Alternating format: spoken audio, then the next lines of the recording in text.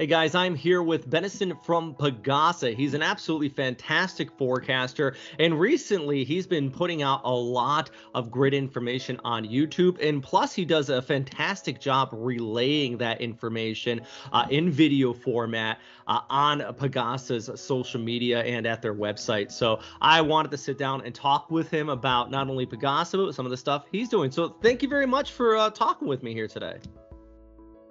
Thank you also, Robert, for having me, and good morning. Yeah, good morning. Yeah, we're on different sides of the world when we're shooting this, so it is good morning for you and everybody in the Philippines. Nice little evening spot for me, but thank you very much for taking the time to talk with me. First, can you just tell me a little bit about yourself and your career? Yes, so I am currently weather specialist 2 of PAGASA. I currently work in the weather forecasting section, so we are the ones making the output, like the weather forecast, shipping forecasts, warnings and bulletins for tropical cyclones, and then we are the ones who also disseminate that information to the public through our live updates. Fantastic. And like about those live updates, can you touch more on that? Because we see those, and especially during typhoons, we see those updates. We see you guys in front of the screen there and talking about that. So you just tell us a little about how you disseminate some of that information? On regular days, we report every 12 hours. That is 5 in the morning and 5 in the afternoon, Philippine time. But then whenever there are tropical cyclones inside the Philippine area of responsibility, we report them every 6 hours. We give updates. And the bulletins we have, the tropical cyclone bulletin, we issue them every 3 hours. It was a pretty busy day, to say the least. Yes. Yeah. Now, you know, when you're talking about these tropical cyclone bulletins, is that something that a weather specialist kind of puts out? Like when people are looking at that, you know, the forecast cone from PAGASA, is that something that you do? Yes, we are also the ones determining that cone of uncertainty. That's what we call it. Mm-hmm. All right, so I'm going to kind of put you on the spot here, and this is, you know, we see the YouTube comments, we see the comments on Facebook. Why do you think there is kind of a historically bad perception about PAGASA? I think it all boils down to, you know, they are the ones relying to our information, and their lives rely on our forecast, so we cannot blame them if they notice that there are some changes with how, for example, the tropical cyclones have been moving. We inform, for example, tropical cyclone Dante or Haikui. We are earlier on when it entered the PAR, we told people that it has very slim chance of making a landfall or affecting the country. But then as days go by, there are changes in the weather patterns and some data, incoming data. So we realize that it has a higher chance, or actually it is going to have some landfall scenarios. And that's how forecasts work. I mean, for us forecasters, we have been resilient into receiving some backlash or bashes from other people, because we understand the concept of forecast. We just have to let other people know that this is how forecast works. You know, there are some changes in the atmosphere constantly, and as we go out further into the days, there is a higher chance of our forecast being less accurate. And of course, as a forecaster myself, I felt like I need to filter out all those, you know, negative comments until such time that I'm getting used to having them, a few of them. You know, I think that's the human instinct as well. Like, there's so many good comments, but then whenever we see one or two, it just ruins your day. That's why we need to have that practice of like filtering out all those comments. You know what? I 100% agree with you. This happened to me actually just the other day, and I know I'm interviewing you, but I just want to, you know, relay with you. We were just covering Tropical Storm Elsa in Florida, and I got a bunch of nice people. People were saying, yeah, nice, great. But, you know, there was a tornado that came through here, and I got a couple nasty comments, even though, you know, we did mention there was a potential for tornadoes. But my point is, I 100% agree with you. Sometimes you just got to filter that stuff out. I also 100% agree with you about, the last storm. Yeah, the track did change, but it's just one of those scenarios where you're right. That's why we always say, look at the cone of air, right? And sometimes things can kind of wobble or change just a bit. You know what? Another thing, and maybe you could talk to somebody there at PAGASA or the Philippine government. Sure. It would be the fact that we don't have like recon or anything in the Western Pacific. So sometimes the models just have a hard time picking up on tropical systems. Oh yes, I think it boils down to the budget because we don't have that means to purchase aircrafts that could withstand strong winds whenever there's a tropical cyclone passing by. Let's stay on the topic, of typhoons. And this is one thing, and I know that Tagalog and English are not the only languages, of course, spoken in the Philippines. There are just dozens and dozens of languages. How is that a challenge, and how does PAGASA kind of remedy that when putting out warnings?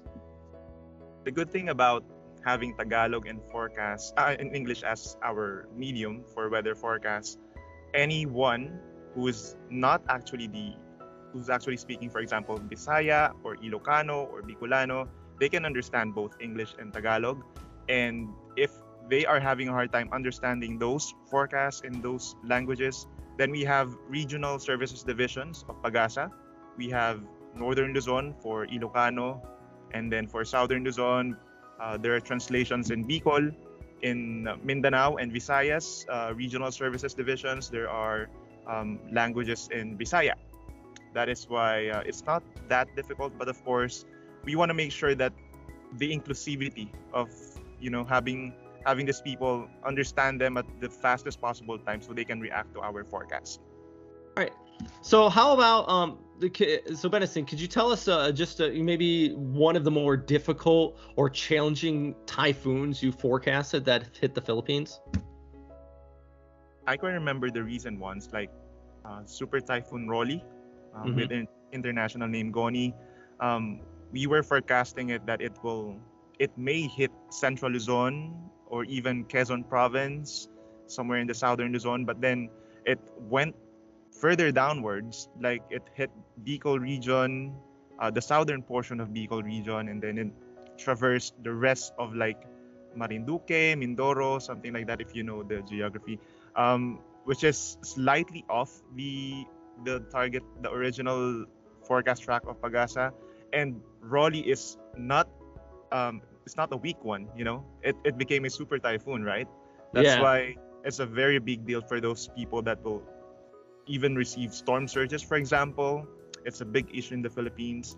We also had like issues with which ones are going to receive rainfall, because that was the time when there is a northeast monsoon, and whenever tropical cyclones interact with monsoons, the rainfall gets really bad, especially not directly on those affected, but also somewhere outside on the outer rain bands of the tropical cyclone. So it became an issue for us. People were complaining, why didn't you raise our wind signals into number 3 or number 4 wherein we get so much rains? So that's the issue for us, and I just believe that we did our best when it comes to warning these people and giving them heavy rainfall warnings outside of those that didn't receive tropical cyclone wind signals.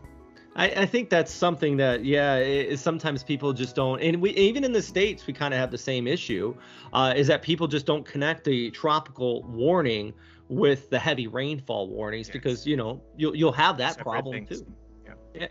Two separate things, and, and also sometimes, if we call a storm a Cat 1, Cat 2, Cat 3, that's based on wind and not storm surge. So I suppose, and you can probably confirm this for me, it's very important to pay attention and read and listen to the forecast. Yes, and rainfall are much more difficult to predict, and the lead time is much shorter as compared to wind signals. So let's talk about your YouTube channel, because you've been putting out some great stuff about, for example, how to become a weather forecaster, what it's like to working at PAGASA. Can you tell us about that? What made you think, I want to put out a YouTube channel and I want to talk about meteorology. I'm just curious. Can you understand what I was saying in my videos? Some of them I can. You know what? I can understand Taglish, and I can Wow. understand a bit of Tagalog. You know, I live kind of with a Philippine family here, so I learned a little Understand. bit. Plus, you use a lot of pretty animation, so you can follow along with it. Yes, I've been using English like subtitles and some details in it, but my language is Taglish, Tagalog and English. And yeah, thank you for mentioning that. I have a YouTube channel. I started it just this year around February, and I've been posting videos about meteorology in the Philippines, how to be a weather forecaster, some of the frequently asked questions here in the country. And so far, so good. I just had my 700 subscriber, and hopefully before the year ends, it will reach 1,000. That's my target. Nice. Well, hey, anybody watching this video, make sure I'll put a link down below.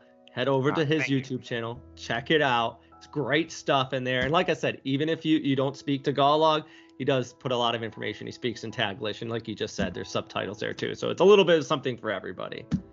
Yes, that's Meteorologist Benison Estareja, or Awesome. Meteorologist Benison. Yeah. All right. So also let's this is not really meteorology related, but like I said, I'm just I'm gonna change it up a little bit so it doesn't get a little boring. Toss a little stuff in here. So if you could visit anywhere in the world, not in the Philippines, because I know you're gonna be obligated to say somewhere in the Philippines, and also there's so many beautiful places there. But if you could visit anywhere in the world, not in the Philippines, where would you go? The place where I want to go right now, well, it doesn't have to be weather related, right? But I Nope. want to go. I would like to go to Japan. I haven't been to Japan. Like I have been to many places in Europe and Southeast Asia, but I just want to go to Japan right now. Hmm. Yeah, as you know, I lived there for about a decade. Tell you, that's a Oh, good choice. yeah. Oh, and also, I don't know if these are going to go in it or not, but you know, this is another one I was just thinking about. I actually just had some adobo not too long ago. It was great. What is your favorite Philippine dish? My absolute favorite, well, the first one is actually spaghetti, Pinoy spaghetti, but the one dish I had is like sinigang. Mm, Pork sinigang, if you know that one. It's yeah, a little bit sour, and then there's a lot of like pork. that's fantastic. So when you're talking about spaghetti, you mean like Jollibee spaghetti? Yes, There that you one. go. You just know it. I know you know it. Of course, it's famous. All right. Okay. And lastly, I guess, and this is just kind of the wrap up, or anything that you feel like maybe I haven't told you that you want to relay. If you just want to put out something to an audience, just telling them about yourself or about Pagasa or anything like that, you know, just kind of, what else would you like to say here? First of all, I would like to take this opportunity to thank you, Robert, for inviting me over because there are so many forecasters here, so many forecasters also outside of Pagasa that you could have interviewed. And I would like to take this opportunity as well to speak to many um, like netizens who are bashing or like giving negative comments to Pagasa that, you know, it's we are not doing this just to put out a weather forecast out there. We are here to save lives. We are focused on giving as much more impactful information to the people, and whatever forecast we're laying out there it's on us. You know, um, we're just putting our heads out there just to get bashed, but moreover we are here to help you, help help our society, help those in need, and protect your lives and property. And with that, I would also like to promote my YouTube channel because I know you all have questions about the weather as to, for example, why is it hard to predict the weather, or how do Pagasa give names to tropical cyclones, something like that. And I'll give out more videos. I'll upload more in the coming weeks, and hopefully I'll get to also interview you, Robert, in the future when I reach like 1,000 subscribers. All right, I'll do it. Wow, thank you. All right. Well, thank you very much as well. I mean, you're saying thanks to me, but I'm very happy that you were able to come on here and just do a quick chat with me about, everything going on out there. So hopefully next time in the Philippines, maybe I can meet with you there as well. Yes, yes. All right. Well, hey, thanks again. Have a fantastic day. I guess for everybody else, Thank you. go check out his YouTube channel. Stay safe out there.